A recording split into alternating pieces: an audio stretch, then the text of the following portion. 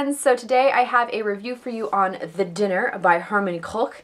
This is a Dutch book, so I apologize if my pronunciation of his last name was a little rough, but it follows two families, Paul and his wife Claire, and then Serge and his wife Babette, and the entire novel takes place over one dinner where these two couples are coming together to talk about a crime that their sons were involved in. You follow the story through Paul's perspective, so you get his opinion on pretty much everything, and you can tell right away that he does not want to be at this dinner. He's kind of an angry individual, at least at this point.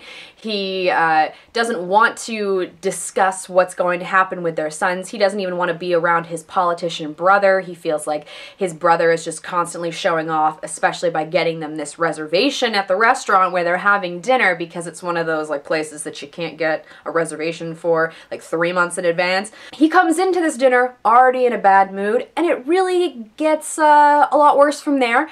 And you hear his opinion on everything happening at the dinner, and then you get his perspective on certain flashbacks with events that are usually but not always related to what the current discussion is at the dinner table. Now, when I did finish this book, I had to sort of sit back and think, okay, did I not like it because the writing was poor, I didn't think the characters were fleshed out, or was it because the characters are basically all awful people? I do think it was well written, and you certainly don't have any Mary Sue characters in this, but at the same time, I don't know, we'll get into it more. There definitely seems to be a general either love it or hate it impression, and I am sort of in the middle on this.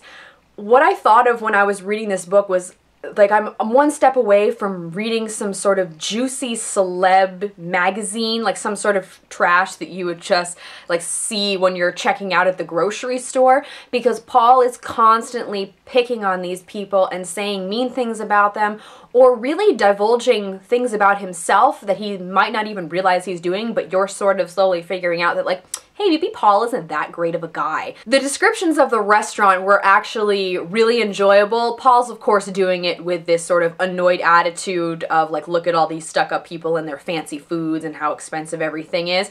But as somebody who has worked in restaurants, some of them, you know, like sports bar, and some a little bit fancier, I can certainly see where he's coming from, and honestly, it would annoy me too. So I was humored by that fact, and I was humored by the dynamics that he noticed between, like, management and the waitresses and kitchen and so on and so forth. So I really enjoyed that aspect of it, and since the whole thing takes place at the dinner, it was a pretty big part of the experience. That being said, I pretty much disliked every character. I was holding out hope for Babette and Claire, but even towards the end, I really wasn't so sure. Because you get Paul's opinion on everything, he goes off on these tangents, and at a certain point, I just got tired of them. I felt like there was too many of them. It was taking away from the impactfulness of what was being discussed or what needed to be discussed at the dinner. He was talking about one thing, like with Serge and Babette and his wife, and then you'd spend 5, 7, 10 pages,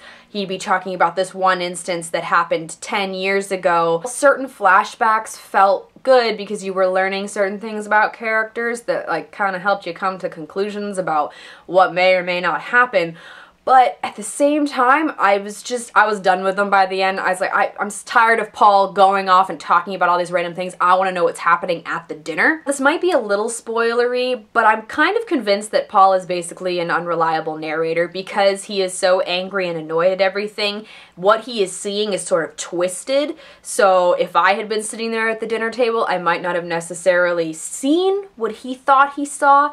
I don't know. It's hard to say, but I certainly don't like him, and I feel like if I was hanging around at this dinner with Paul, I would be annoyed by him. It does mess with your head because I wasn't sure really what to believe, especially as I was getting further into the story and you figure out what their sons have done. You can feel the tension building as the different courses of the meal take place, and you want to see what's going to happen, but you're also really, really afraid to look. Like, I wasn't totally sure what was going to happen and if it was going to be something that actually made me feel satisfied. And when it was all said and done, I was not super pleased. Like, I was definitely shocked with the ending, but I'm not sure. It makes you feel uncomfortable, and that's probably the point, because like it's a scorched tablecloth. You know things aren't gonna go well, but how it ended up going was very surprising, but also just made me feel really uncomfortable. I think I'm gonna go with 3.5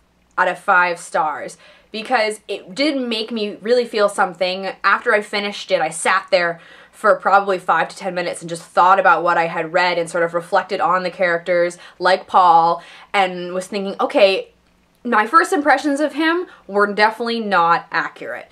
And it makes for good writing, but at the same time, I don't think I would ever read the book again. Like, it was okay for that one time, but yeah, 3.5 out of 5 stars for The Dinner. I should also mention that it seemed pretty realistic, but there were certain parts of it where I was like, would that really have gone down? I guess. I mean, these characters are just so angry and so wrapped up in their own lives that I guess it could have happened. If you're someone who likes stories about bad characters, maybe like mental battles, lots of like dark, not quite gritty, but just knowing that there might not really be a happy ending for the story, this is the book for you, because going into it, you already know things are gonna get ugly, and then they were just way uglier than I thought they were going to be. So those are my scattered thoughts on The Dinner. If you guys have read this novel, please let me know what you thought of it down below. Did you love it? Did you hate it? I don't know. As always, all of the links are in the doobly-doo. Thank you guys very much for watching, and I'll see you later.